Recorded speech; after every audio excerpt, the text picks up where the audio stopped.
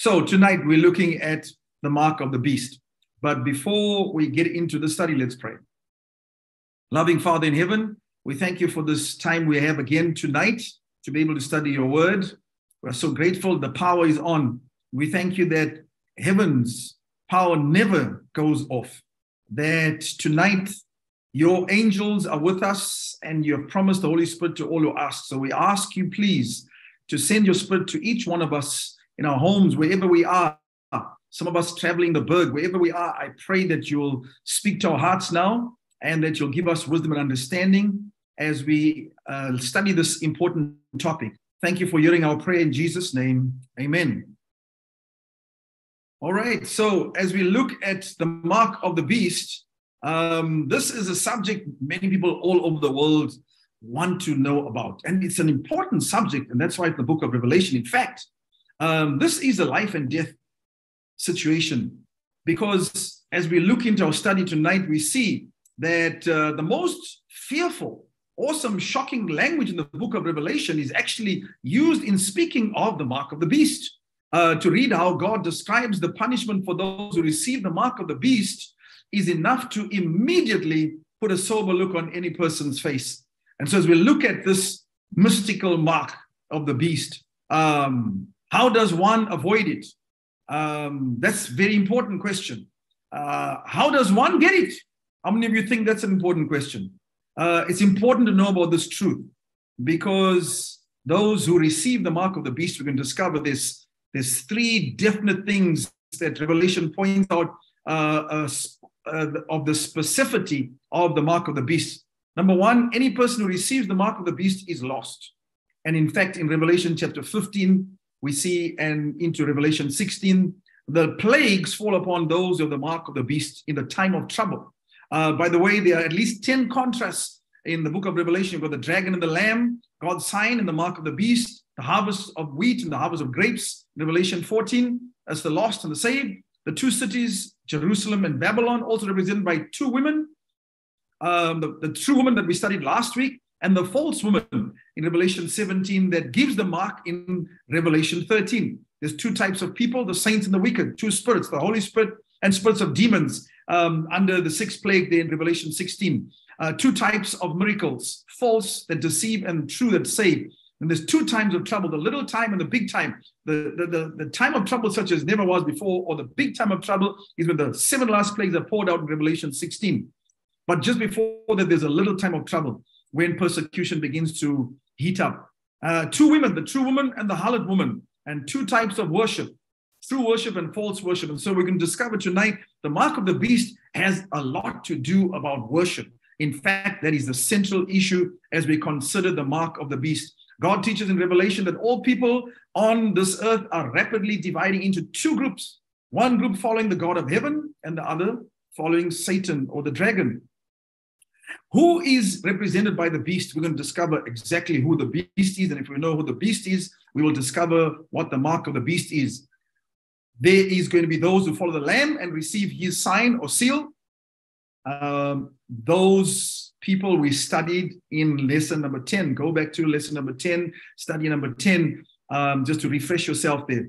And then, of course, there's those who follow Satan, who works through the beast power and gives the mark of the beast. And so, what is the mark of the beast? We're going to discover that tonight. And this is a life-changing message, because it's a life and death message, because those who receive the mark of the beast are going to be lost. And so it's important that we clearly understand what constitutes the mark of the beast so that we can avoid it. But of course, most importantly, we need to have the seal of God. And so the central issue regarding the mark of the beast will be over worship.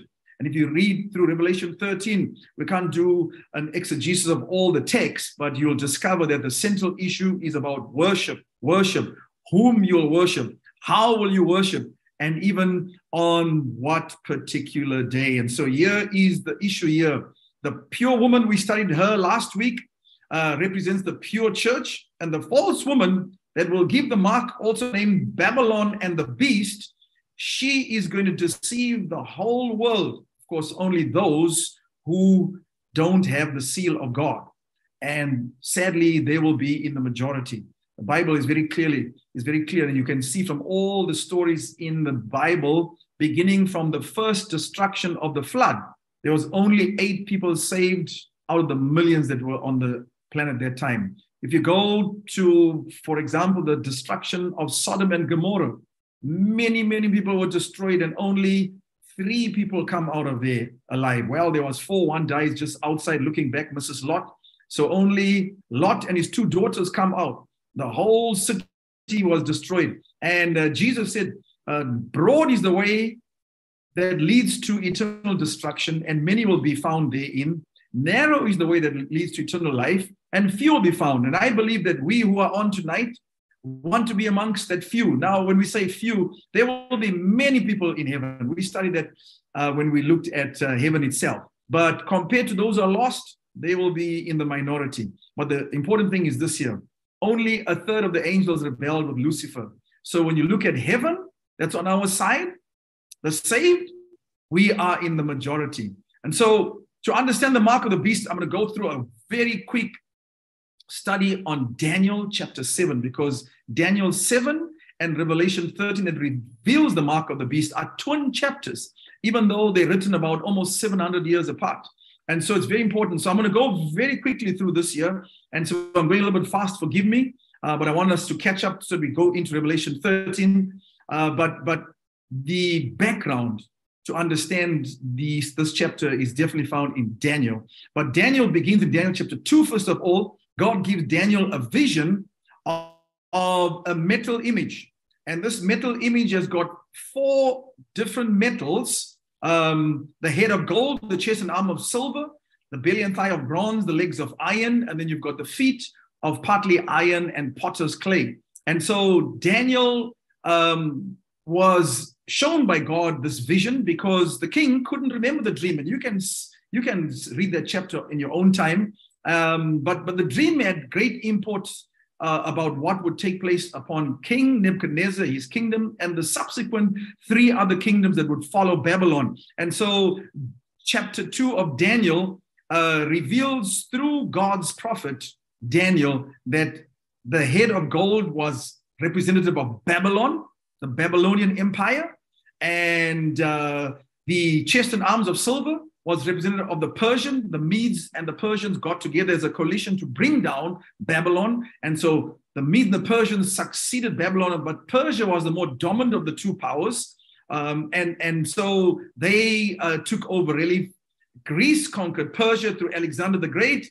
And then, of course, came the iron monarchy of Rome, represented by the iron legs. And by the way, the legs are the longest part of the body, and Rome rules much more longer than all the other kingdoms.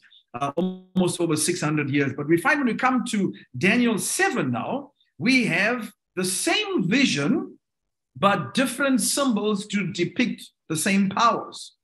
And more information. So Daniel and the book of Revelation are written on a repeat and large. So in Daniel chapter 2, we don't have, for example, the little horn that we're going to see in Daniel chapter 7. So there's a lot more information that God gives, and we're going to see now exactly how this fits in Revelation chapter 13. So Daniel 7 says, I saw in my vision by night. So this is Daniel seeing this vision here. And behold, 4 winds of heaven was stirring up on the great sea. Now remember what the sea is, right? We studied that in Revelation 17:15. The sea represents peoples, multitudes, languages, and people. So here's 4 beasts. We'll discover what the beasts are.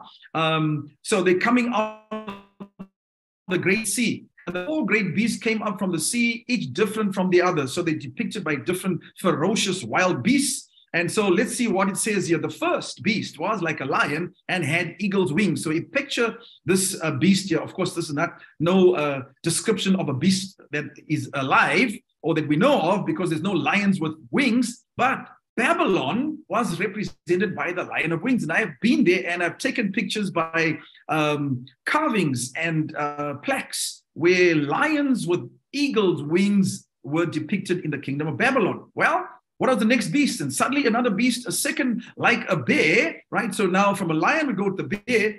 And just think about wings, how quickly a ferocious beast can devour and destroy other countries and dominate them when they have wings. Just as the military powers today, if you don't have an air force, well, you know what? You're going to be in the lesser. Those of the air force have that ability to fly and bomb. Well, it was raised, this bear, on one side and had 3 ribs in its mouth between its teeth, rather.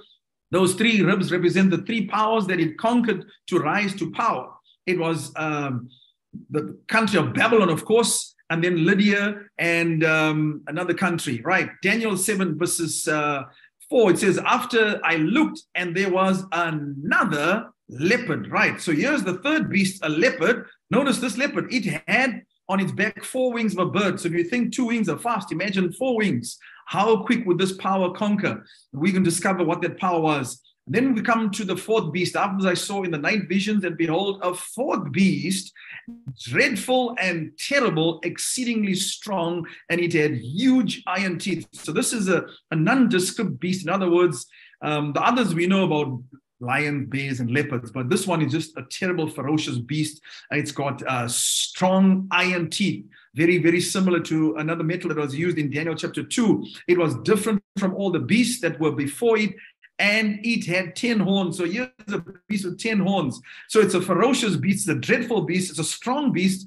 and it's got 10 horns and strong iron teeth. Well, what does a beast represent in prophecy? So we're coming to understand what a beast means. Now, when the Bible uses a symbol for a beast, it's not in any way trying to be derogatory or insulting of the nation, because even today, many nations use animals as symbols to represent themselves. For example, America uses the eagle, and Russia uses the bear. China uses the dragon. And so countries today use beasts to symbolize what they are.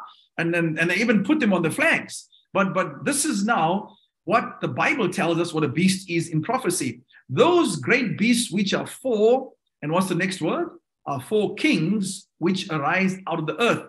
So Daniel sees them coming out of the sea, and we find the symbol for the sea in Bible prophecy is definitely multitudes, languages, nations, and people. But here, the symbol is interpreted here by Daniel. He says, listen, these beasts are actually 4 kings or 4 kingdoms which arise out of the earth. And so the 4th beast shall be a 4th kingdom on earth. So it represents a king, but it also represents a kingdom. So here's the 4th beast, a 4th kingdom on the earth. So the beast comes out of the sea. In prophecy, a sea represents, like we said in Revelation 17:15, waters which you saw are peoples, multitudes, nations, and tongues. So when the beast comes out of a densely populated area, it's used, the sea is used, right? So let's look at these very quickly. The first was like a lion, and it had eagle's wings. Daniel says, I watched until the wings were plucked off and it was lifted up on the earth.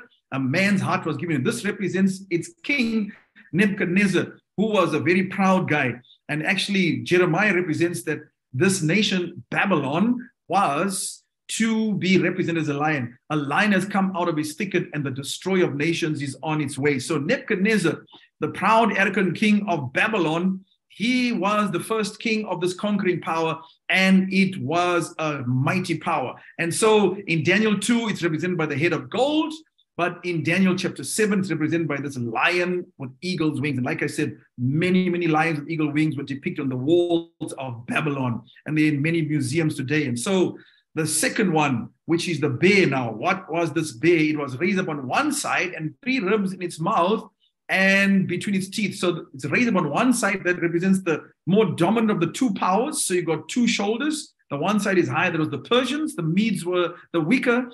And it had to devour 3 kingdoms to be able to rise up to power. And so Medo-Persia, of course, rules from 539 BC to 331 BC. Because Babylon ruled from 605 BC to 539 BC. So it's very important to understand this. After this comes this other kingdom here now, of the Persians, is the bear. From the bear we come the leopard.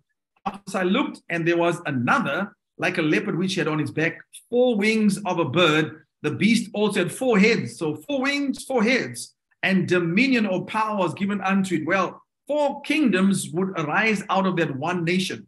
So in other words, when that nation would come to the head of that nation would come to the end, 4 would take its place. Well, this was none other than Alexander the Great, who was the greatest king of the nation of Greece. And in fact, in Daniel chapter 8, we have more information. It actually names the country, Greece, and its first king, its notable king, Alexander. Well, When Alexander came to the end of his life, just at the age of 33 years old, he died in Babylon, by the way, in a drunken stupor. After he had conquered all the powers that he could, he was just like so bored with himself. And he could conquer nations, but he couldn't lead demons. So he died of an overdose of alcohol. Now, when he died, his son was too young to rule. And so they asked him while he was on his deathbed, seeing the time was near for him to die, Alexander, who is going to take over from you? He says, well, the strongest will take over. So he had 4 generals. And history tells us that each one wielded the sword against the other, and the empire went down in a strife. And so these 4 generals, of course, they were Cassander, Lysimachus, Ptolemy, and Seleucus. And so we find that they became, they split it up in the end. The whole territory was divided between the 4. So June 22, 168 BC, at the Battle of Perdina perished the empire of Alexander the Great. And so you can see the 4 eagles, the 4-headed beast leopard with the 4 wings represented the speed at which Alexander conquered the nations that stood in his path. And so Greece is represented by this power from 331 BC. They conquered, of course, first of all, the Persian Empire, and they ruled up in 168 BC. The next is this ferocious, dreadful beast now. Daniel really wanted to know much about this beast here because it had to do a lot with God's people and end-time prophecy. Then he says in Daniel 7, verse 7, after this I saw a 4th beast, dreadful and terrible, exceedingly strong. It had huge iron teeth and it had 10 horns. So what's synonymous with Daniel 7 of this beast and Daniel 2 of the 4-metal image? The legs of iron, right? So this beast has got iron teeth. So you can see it's even depicted by the same metals. And so Rome rules from 168 BC to 476 AD. This is the power that ruled in the time of Christ. Pontius Pilate, who sanctioned the crucifixion of Jesus Christ, of course, was a Roman governor. And so Rome, the iron monarchy of Rome, rules for the longest, more than 600 years. So Daniel now says, I was considering the horns that came up after this 4th kingdom, which was Rome. There was, of course, Rome was divided and not conquered from another. It was divided into 10 kingdoms. I was considering the horns, and there was another horn, a little one coming up among the 10, right? Before whom 3 of the first horns were plucked up by the roots. So what is a horn in Bible prophecy? That's very important. What do these horns represent? Again, we don't have to guess. The Bible tells us, Daniel tells us the 10 horns are 10 kings who shall arise from this kingdom. So the kingdom represents, of course, that ferocious beast with iron teeth with 10 horns. So when Rome imploded through all its extravagance and all its arrogance, and that power was not succeeded by another power, but rather it was divided into 10 nations of Europe. So the Alemanni became the Germans, the Burgundians, the Swiss, the Franks, the French, the Suebi, the Portuguese, the Visigoths, the Spanish, and then the Heruli, the Ostrogoths, and the Vandals, which are now extinct. They were, of course, uprooted by this little horn. We're going to discover who this little horn is or was. So the 10 toes now are the 10 kings since 476, when the Roman Empire came to an end. So Daniel says another horn shall arise after them, right? This is another horn that arises amongst the 10 kings, and he shall be different from the first ones and shall subdue 3 kings. Now, there's only one power that destroyed these 3 nations, the Heruli, the Vandals, and the Ostrogoths. We will notice that it was the Emperor Zeno and the Emperor Justinian who exterminated the last of them, the Vandals, in 534 AD. And then, of course, the Ostrogoths were broken in 530 AD. And so the 3 horns were plucked up from the roots. In other words, they were completely destroyed. They do not exist in Europe anymore. And so Daniel goes on to say, this little horn now would begin to speak pompous words, and even against the Most High, and shall persecute the saints of the Most High. So this power will now begin to persecute God's people.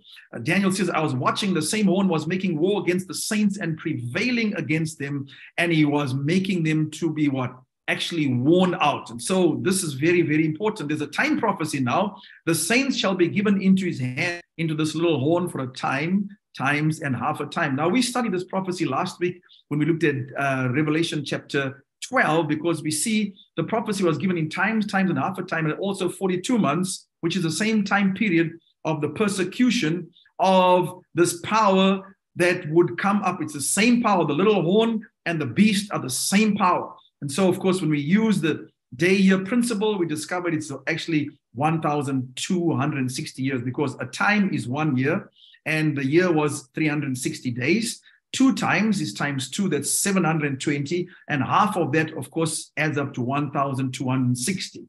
So 1,260 prophetic days is 1,260 literal years. And so this power, the Roman Empire, friends, very important to understand. The Roman Empire gave its seat, its power and authority to the Bishop of Rome, the papal power that took over from Rome, and it ruled from 5 AD, 538 to 1798. And so we find now 7 definite clues. It's actually 10, but these you can really see very, very easily to identify the little horn. It comes up among the 10 European powers of Western Europe. So it can't be before that. It can't be before Rome. It's got to come after Rome. And so it comes up among the 10 Western powers, and it can't come way in the future because it comes up among the 10 powers. Number 2, it will uproot 3 powers, 3 horns, the Heruli, the Vandals, and the Ostrogoths. If you just look up those 3 powers, you will discover who uprooted them. It was the Bishop of Rome using the armies of the Roman Empire. And it would be established after 476 AD, which is when, of course, the Iron Monarchy of Rome came to an end. Now, it would become both a political and religious power. Remember, Daniel says this little horn was different to all the others. All the other powers were political. Babylon, Medo-Persia, Greece, Rome, they were all political powers. But this power would be both a religious and a political power. I wonder what that nation is. Daniel says, I was watching, and the same horn was making war against the saints and rebelling against them. So he would persecute the saints. And he would also, very important here, think to change times and laws. He will meddle and fiddle with God's law. And that's why he's actually blasphemous power. And he speaks against the Most High. It says he would think to change times and laws. It has to do with God's law. And so the last one, number 7, he would persecute the saints for 1,260 years. Now, this little horn ruled from 538 AD to 1798. And friends, that is none other than the papal system of the Bishop of Rome that ruled from Rome itself, the city of Rome, in a small area called the Vatican. In fact, friends, this is history. This is something that God gave us well in advance, and anyone who will just check out history will see it. So we come to Revelation chapter 13 now. I had to give you that background there so we could understand it, because we see now when John sees this vision now, almost 700 years after the vision that was given to Daniel, he sees the same beast, but now they actually come up as one. Notice here, Revelation 13 here. Verse 1 and 2. Then I stood on the sand of the sea, and I saw a beast. Now we know what a beast is. A beast is a kingdom. A beast is a king, right? And I saw a beast rising up out of the sea, having 7 heads and 10 horns. This is very, very important. 7 heads and 10 horns. Now you'll discover the heads also represent powers. Horns also represent powers, because there were 7 major powers, beginning with Babylon, leading up right up to before Jesus will come. And there were 10 horns, which of course were the lesser kingdoms of Western Europe. And so the waters which you saw are peoples, multitudes, nations, and tongues. And so here it is now. John sees here on his horns 10 crowns. So remember, horns are what? A king. And if you got a crown, then you're ruling, right? So here are 10 crowns on the horns, and on his heads a blasphemous name. So this little horn, which happens to be the same beast power of Revelation 13, it is going to speak blasphemy just as it did in Daniel chapter 7. Notice what it goes on to say here. Now the beast which I saw. Now this is a conglomerate beast now. Remember, it's one beast. It's got 7 heads and 10 horns. It goes on to say here, now the beast which I saw was like a leopard. So it's got the body of a leopard, right? Its feet was like the feet of a bear, and its mouth like the mouth of a lion. So what is significant about this here? This power takes on characteristics and attributes of the powers before it. So Babylon was the head, the lion. We find, of course, the feet of the bear. That is, of course, Persia, Medo-Persia.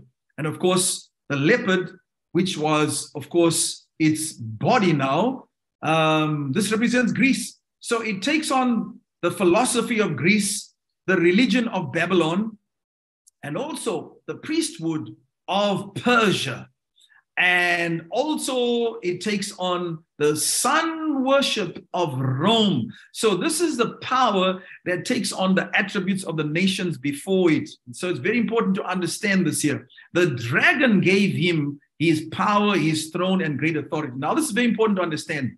So before this power could rise out of the sea, it would have to be given its power, throne, and great authority. We can discover that. So this conglomerate beast that makes up all the beasts of Daniel chapter 7 that rise up the sea, it's going to have attributes of all those powers. And so those four beasts in Daniel chapter 7, we see them come up under one beast now in Revelation chapter 13. And this is the beast that gives in the last days a mark. The mark of the beast, which is still future, friends. It's still future. But of course, the kingdoms of Babylon, Medo-Persia, Greece, and Rome are in the past. But their attributes live on in this beast in Revelation chapter 13, because we discover that it takes on its forms of worship and philosophy. So the dragon gave this beast now its power, throne, and great authority. Now you must remember, we looked at in Revelation chapter 12, especially in Revelation chapter 12 and verses 8, it speaks of the devil and Satan being this dragon, this great fiery dragon. But remember, the devil works through powers. The devil works through nations, through kings.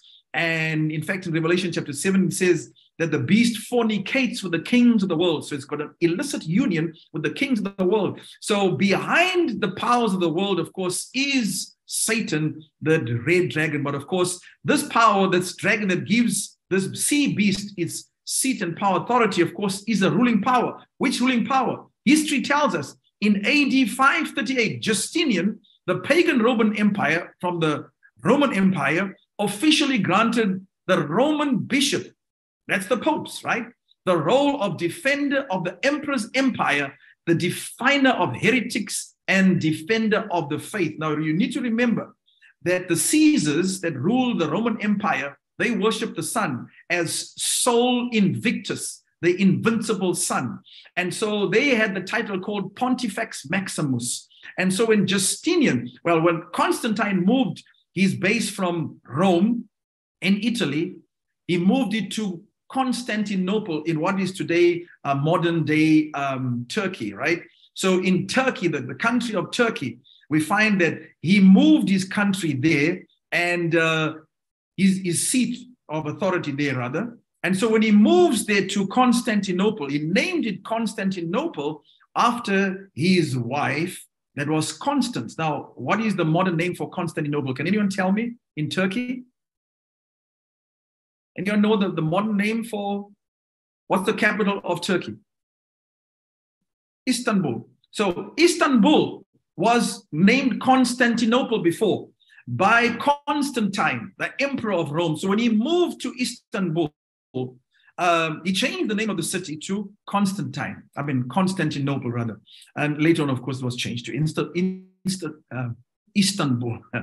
So the important thing to remember is when the emperor moved now, he gave the bishop of Rome, now Justinian, who actually conquered the last Arian power, which was the Heruli, he gave the bishop of Rome now the seat and the title. And the bishop of Rome is also called Pontifex Maximus. So if you look at some of the titles of the popes, you'll see PM on the statues, and some of their titles, you'll see PM, Pontifex. So they were worshipped as these great men gods. And so it's very important to know that. And so that's what happened there in 538 AD. And so the Vatican now became the seat of power in Europe. And the bishops, so whoever the Pope was, ruled. And the kings of Europe, whether you were a German king, whether you were a French king, you were a Spanish king, they all bowed down to the popes. The popes had more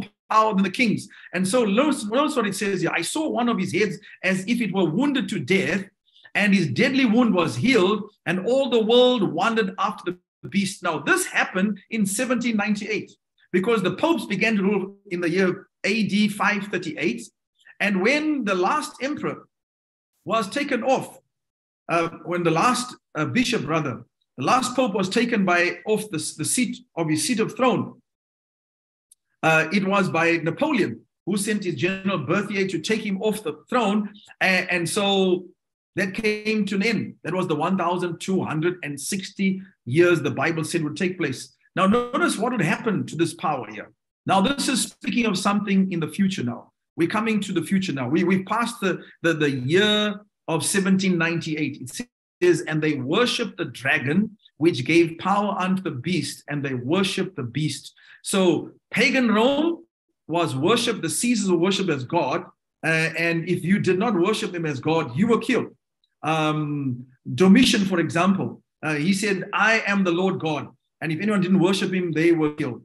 And he's the one that banished, by the way, John to the island of Patmos, actually tried to kill him in a cauldron of boiling oil. So they were worshipped. That's why the title Pontifex Maximus. They were sun worshippers, and they were worshipped as the sun themselves. And so notice it says here, and they worship the dragon. So the dragon is behind this power, and the beast, and they worship the beast, saying no. So notice this issue here about the mark of the beast has to do with worship.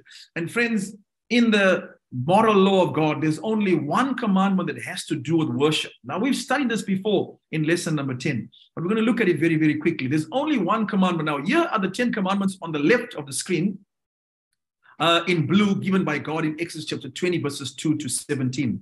The 10 commandments on the right-hand side, in that purple color, is as shown in the papal Roman system, the catechism, and you will discover very quickly that it's got far less words. The second one has been taken out, and they split the last one into two to make them 10 again. The second one says, thou shalt not make unto you any graven images. So that one's gone because this power has got lots of image worship in its system. And then we find, of course, that means now the fourth commandment, which has to do with worship, is now actually the third commandment under its rules. And so very, very clearly, the fourth commandment alone has to do with worship, because God says, remember the Sabbath day to keep it holy. 6 days will you labor and do all your work, but the seventh day is the Sabbath of the Lord your God. In it you will not do any work, you, not your son, your daughter, your manservant, your maidservant, or your stranger, or the cattle that is in the gates. For in 6 days the Lord God made the heaven, the earth, the sea, the fountain, the waters. Wherefore the Lord blessed the seventh day and made it holy. So here is it here. So when you look at the Roman law of the papal system, that's what it looks like. It's just so short. And the fourth commandment is actually the third one.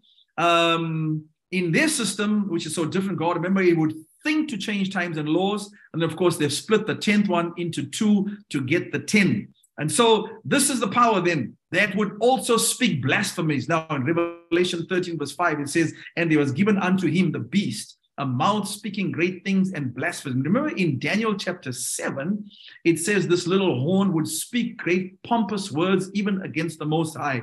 Well, here in Revelation, it says, and there was given unto him a mouth. Now, a mouth is what you declare. Of course, this power through its laws also speaks great things of blasphemy. So what is blasphemy in the Bible? Now, friends, this power here, when a woman, so this power, a church is a woman. And the characteristics are even more spelt out in Revelation chapter 17. But when a woman rides a beast, we call that a union of church and state. She's different to all the other powers because she has got ecclesiastical power through its priest system, its religious laws, and its worship system. But she's also a nation that has ambassadors, and the Pope is the head, and it has its own territory. And so it's a country, a nation, but it's also a church represented by a woman. And this woman has a golden cup, which is, of course, its teachings that are contrary to the Bible, of course, because we studied that last week. She has made the nations drunk with the wine, Babylon, because the name is Babylon, the beast, same power. And so very important, she rides the beast. Notice what it says here in Revelation 13 that really identifies further who the beast is. I saw a woman, church, sitting on a scarlet beast, nation, which was full of names of blasphemy. So what is blasphemy in the Bible? Revelation 13 verse 5 goes and say, and power was given unto him to continue 42 months. So this 42 months in Revelation 13, this 42 months in Revelation 13 is the same times and half a time in Revelation chapter 12 when she would persecute the woman. And also 42 months is the same power. And of course, in Daniel chapter 7, she would continue for times and the dividing of time, which is the same time. So this is the year, of course, from AD 538, when the bishops of Rome began to rule, up to 1798, when Pope Pius VI was taken off his throne and imprisoned and died in captivity. And so she persecuted God's people during this 1,260 years. And so in the great Colosseums, many people were killed and destroyed there, right? Just because you believed in God. And so this was a terrible time. More than 50 million, historians tell us anywhere between 50 million and 100 million Christians were slaughtered just for believing anything other than what Rome taught. This is a historical fact. It happened. And so what is blasphemy in the Bible? John 10 verse 33, now the Jews accused Jesus of blasphemy. And this is what they said to Jesus: for a good work, we do not stone you, but for blasphemy, and because you being a man, make yourself God. So that is one of the definitions. When you claim to make yourself God, it is blasphemy. Now, do the bishops of Rome claim to be God? Yes, they do. All of them do, but here's some glaring examples here. Pope Leo XIII said, we hold upon this earth the place of God Almighty, and they were to be worshipped as Pontifex Maximus, which means bridge builders. They claim to be the bridge between heaven and earth. And so they wear a mitre or a crown with 3 tiers because they claim to be head over earth, heaven, and the underworld or the dead.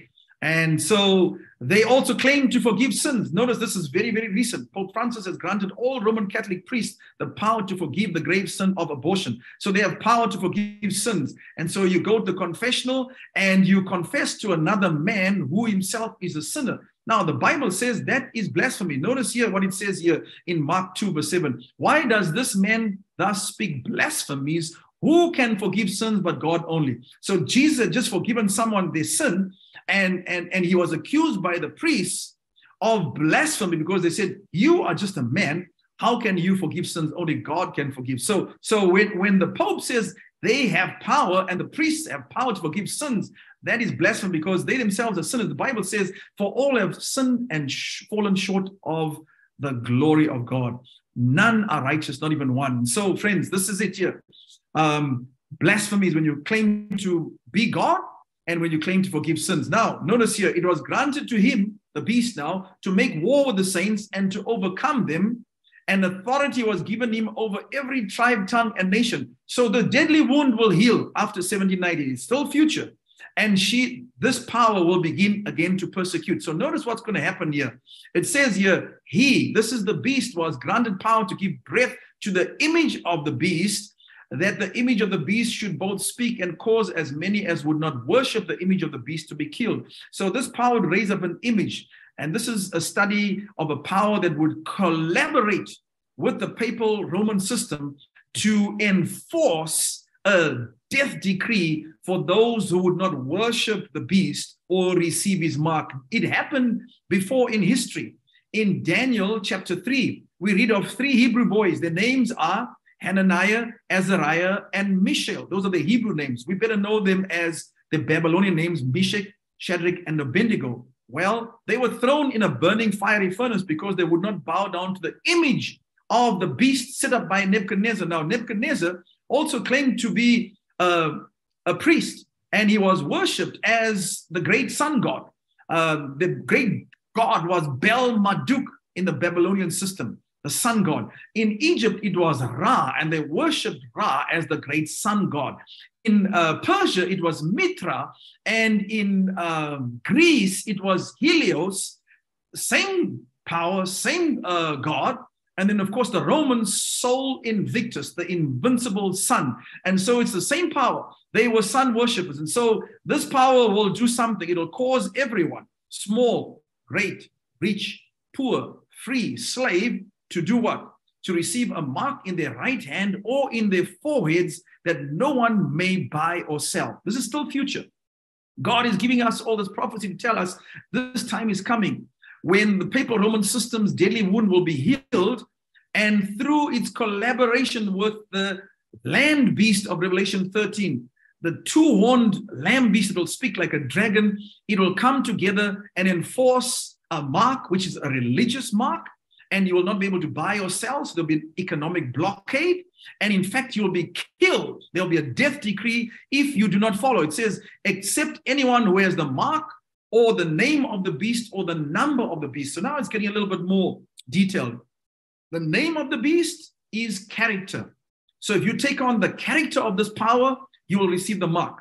If you have the number of his name, we're going to work that out just now. Who has the number of the beast? And so very clearly, it enforces the mark in two places. The forehead, where we make a decision, or the hands. The Bible says in Ecclesiastes chapter 9, verse 5, whatsoever your hand does, not verse 5, somewhere in Ecclesiastes chapter 9, whatever your hand does, do it with all your might, because there's no device in the grave anymore. I think it's in Ecclesiastes 9, verse 5, or it's Ecclesiastes 9, verses 7.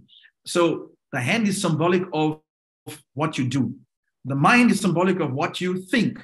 So there will be people who will accept its religious authority and go along with it. And there are others who will say, listen, I don't accept it, but because I don't want to have this economic blockade where I can't buy or sell, I don't want to be persecuted, I don't want to be killed, so I'm just going to go along by my works, in other words, your hand. And so it will enforce worship. Now, God only accepts true worship from the heart by our choice. And so the seal of God is placed in the forehead, only in the mind. And so, friends, very clearly here, it says, here is wisdom. Let him who has understanding calculate the number of the beast, for it is the number of a man. His number is 666. I want you to understand something. 6 is the number of man. In fact, 666 actually came from the Babylonian system. They were Nebuchadnezzar's image in Daniel chapter 3 was 6 cubits wide and 66 cubits high. 60 cubits high, sorry. So when you 6 times 60 is 360. And of course, the sun is 360 degrees, and they worship the sun. And so that number 6 is the number of a man. And of course, man was actually made on the 6th day, remember, in the Garden of Eden. And of course, God's number is 7, because God says, remember the Sabbath day to keep it holy. 7 is the number of perfection in Bible prophecy. 6 is the number of man. But this power has got 666. And so it is a system. I want you to understand it is the system of the Roman Catholic Church. Now, before anyone goes at me, God is never against people. God loves the Roman Catholics. God loves Buddhists. God loves Muslims. God loves every nation on earth. That's why these messages are sent out to every nation. So God is never against the good, wonderful Christian Catholic people. What God is against is the teachings of this power. God is not even against the Pope himself, because the man is the Pope who rules at a specific time. So the Antichrist or the beast is not a particular Pope. It's anyone who is in that seat of authority, because they claim the same title, Pontifex Maximus, the bridge builder, and they claim the same prerogatives as men to be worshipped as God. They may not say it so much these days, but if you go into the writings, they claim to be gods on earth. And so here's the number on the Pope's mitre, right? That's that crown that he wears. Not all of them have it. But if you go into their history, they will even tell you that the Pope's title is Vicarius Filii. It means the vicar of the Son of God. If you add up the Roman numerals, remember this is a Roman power. So you're going to use the numerals of the Roman system. If you add up the numbers, V is 5, I is 1, C is 100, A is, there's no value, R there's no value, I is 1 again, V is 5, that's 112, F no value, 1, that's in the Roman numeral system, 1, I is 1, L is 50, and then that's 53, and again, D is now 500, E's got no value, I is 1, 501, you add those all up in Roman numerals, 666. And so the system itself, I want you to understand that the power that rules, the man who rules, is following the system that has been put up. It's an image to the beast. It is the mark of the beast. And so it is its organizational structure, not the people. God is never against the good people that are there. And so here's 9 points quickly that identify the beast and what they are. We're going to go through this very quickly. He receives power, seat, and authority from the dragon. That is, of course, the dragon power, which was the Roman Empire. When Justinian gave his seat and power and authority to the Bishop of Rome in 538 AD. It comes up after the pagan Roman Empire. Pagan Roman Empire fell in 476 AD. Becomes a worldwide power. It's going to have power to be able to enforce this law all over the world. That's still future. Right? According to Revelation 3 verse 17. Of course, it had that power during the 1,260 years. It'll begin to exercise that power again when the deadly wound is healed. It rules for 42 prophetic months, which is the same as 1,260 literal years. And he is guilty of blasphemy, right? Claiming to be God, claiming to forgive sins. He receives a deadly wound, which happened in 1798 when it lost its seat and power, but it was given back. It will be given back completely. So the wound has been partially healed in 1929 when Mussolini gave the Papal States back its power, but that's a partial healing. The full healing will take place when it begins to persecute again and use its power in religious and political affairs worldwide. So it persecutes God's saints, Revelation 13 verse 7. It has the mystical number 666. And so the papacy, friends, the Roman Catholic papacy is the only power that fits all the marks. You might find 1 or 2, 3 can fit some powers like Stalin or Mussolini or someone else, but not all of them, especially when it arose out of the 10 kingdoms. The year is time for persecution. When you take the time prophecies, only one power fits. So if we have the message then now, who this power is, we're going to find out what the mark is. So who gives the message of warning in Revelation? Very clearly here, Revelation 3 verse 19. As many as I love, I rebuke and chasten, therefore be zealous and repent. So God gives the warnings. I want you to understand that. And God loves everyone, including the popes and including the bishops and the cardinals and the members of that system, because God has people there that he's going to call out into fellowship, into one great body of Christ. But he calls them out of false worship, out of breaking God's commandments. And so I want you to understand, because some of us have family that are part of the system, right? And God loves them. And so God is never against the good people there. God is against the organizational structure, against the teachings and the laws of the Roman papal system.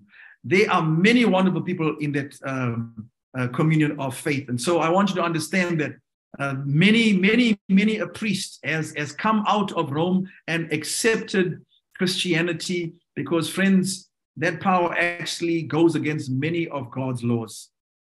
Throws out the second commandment, modifies the fourth commandment, modifies the 10th commandment, claims to forgive sins, claims to be man of God, changes baptism to sprinkling from immersion, baptizing babies through sprinkling. And then you've got the adoration and worship of saints, the worship of the dead. All these teachings, the wine of Babylon, God is against the teaching, but never against the people. So he calls people into true worship. So what is the mark of the beast? We have discovered what the beast is. It is the Roman Catholic papal system, and it is the one who is ruling, not any specific one. So right now it's Pope Francis, but God loves Pope Francis. And if Pope Francis will accept the Bible and Jesus as Lord and not claim to be God himself, then he will be saved. So we have identified what the beast is. Let's ask the beast what is marked. So very clearly, the mark of the beast is the mark of the beast. In other words, when we have determined through biblical prophecy and through history who the beast is, then the beast will tell us what his or her mark is, because it's a church system. So here it comes straight from the horse's mouth. This is the Catholic record, and it's recent, as you can see then. You can look this up yourselves. September the 1st, 1923. What does it say? Sunday is our mark of authority. The church is above the Bible, and this transference of Sabbath, seventh-day Sabbath, observance is proof of that fact. It's going to tell us very clearly, very plainly. So here is something that they say very boldly. They are not trying to hide it. It's just stating a fact, because in Roman Catholic theology, tradition, the councils of the popes and the bishops and the cardinals is equivalent and even above the Bible. Notice what they say. The church is above the Bible. Well, we study the Bible because we want to know God's word. And if it's in the Bible, it's for me. If it's not in the Bible, it's not for me. How many of you share that idea? So I want you to know that Sunday sacredness is from the Roman papal system. That's where it came from. And it started in the year AD 326, when Sylvester, the Bishop of Rome, declared it to be a religious holiday. And prior to that, in AD 321, Constantine, the Emperor of Rome, declared it to be a holiday in honor of the venerable day of the sun. There were sun worshippers. And so I want you to understand that. I want you to understand it very clearly. Sunday is not in Scripture. And we've studied that before. Is there any other proof of change the papacy made? So this is the clearest proof. If you are a Catholic, or if you've been a Catholic like my wife was, you had to go through what is called the Convert's Catechism of Catholic Doctrine. So it's something that you had to accept to become a Catholic. So this is kind of like, very, very essential. It's like non-negotiable. You have to adhere to this doctrine. So it's written in a question and answer form. And I've got actually a copy that is in my possession. So I'm just quoting from just one section here. Now, when it comes to the fourth commandment, they ask the question and they're going to give us the answer. Which is the Sabbath day? They give you the answer. Saturday is the Sabbath day. They ask another question. Why do we, Catholics, observe Sunday instead of Sabbath? They can give you the answer. Because the Catholic Church transferred the solemnity, which means the holiness or sanctity, from Saturday, the seventh day, to Sunday, the first day. Now, they go on to say, question, how do you prove that the church had power to command feast and holy days? They give you the answer. By the very act of changing the Sabbath, fourth commandment, into Sunday, which Protestants allow of. So they're saying, listen, the Protestants that also keep Sunday, whether you're Presbyterian or Baptist or whatever, if you are keeping Sunday, they say, listen, we changed it. Now they tell us, and therefore they, Protestants, fondly contradict themselves by keeping Sunday strictly and breaking most other feasts commanded by the same church. Question, have you any other way of proving that the church, Roman Catholic Church, has power to institute festivals and precept its laws? Answer, had she not such power, she could not have substituted the observance of Sunday, the first day of the week, for the observance of Saturday, the seventh day of the week. A change, notice what they say, a change for which there's no scriptural authority. So they clearly admit, we changed the day, we did it way back there, AD 326, because prior to that, the apostles, Jesus and the apostles, right up to John who writes the book of Revelation, they all kept Sabbath, seventh day, Saturday, as a holy day to not only worship God, but to keep holy as a day. Now, Rome says it's the mark of her ecclesiastical power and authority. Ecclesiastical just means ecclesia, which is the priesthood. By the way, the priesthood is actually came to an end when Jesus died on the cross. A priest offers a sacrifice. And that's why in a cathedral, you have an altar, because the mass is where they sacrifice every day the actual body and blood of Jesus Christ in the wafer and the fermented wine that they give. And that's called transubstantiation. And so they claim to have this power even to make God into a creature. The Bible says God died once for us. Jesus died once for all. And so, friends, notice what they say very, very boldly here. And you can look this up. It's called Rome's Challenge. And it's in December 2003 that it was actually put on www.immaculateheart.com/Mary online. Most Christians assume that Sunday is the biblically approved day of worship.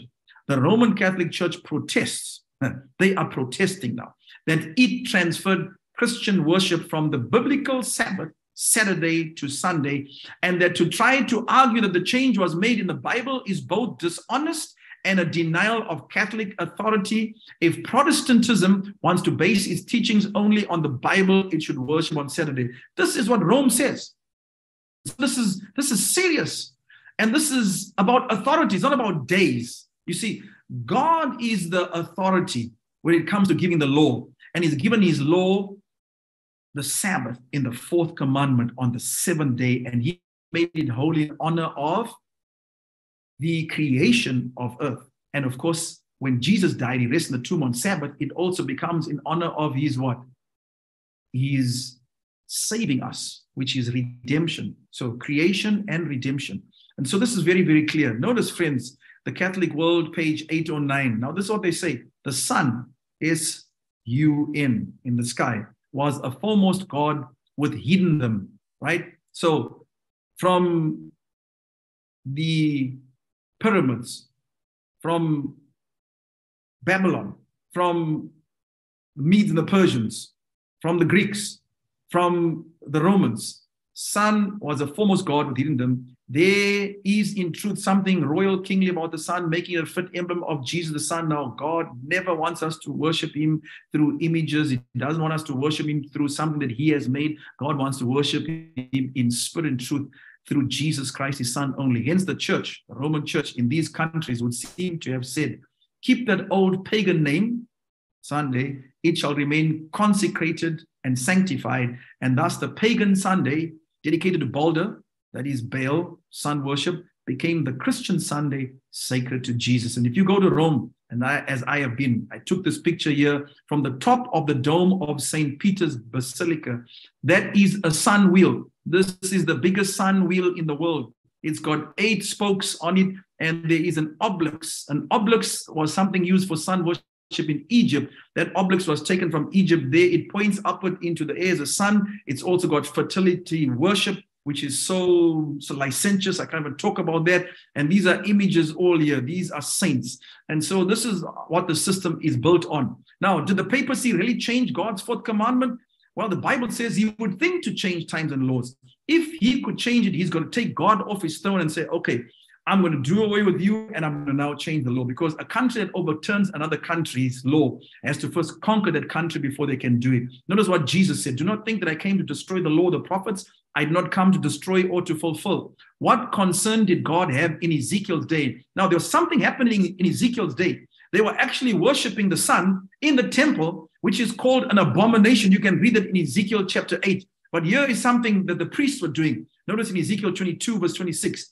Priests have violated my law and profaned my holy things. The Sabbath is holy. They have not distinguished between the holy and the unholy, and they have hidden their eyes from my Sabbath, so that I am profaned among them. So this is what the priests of Rome have done. What did God say about attempts to change his law?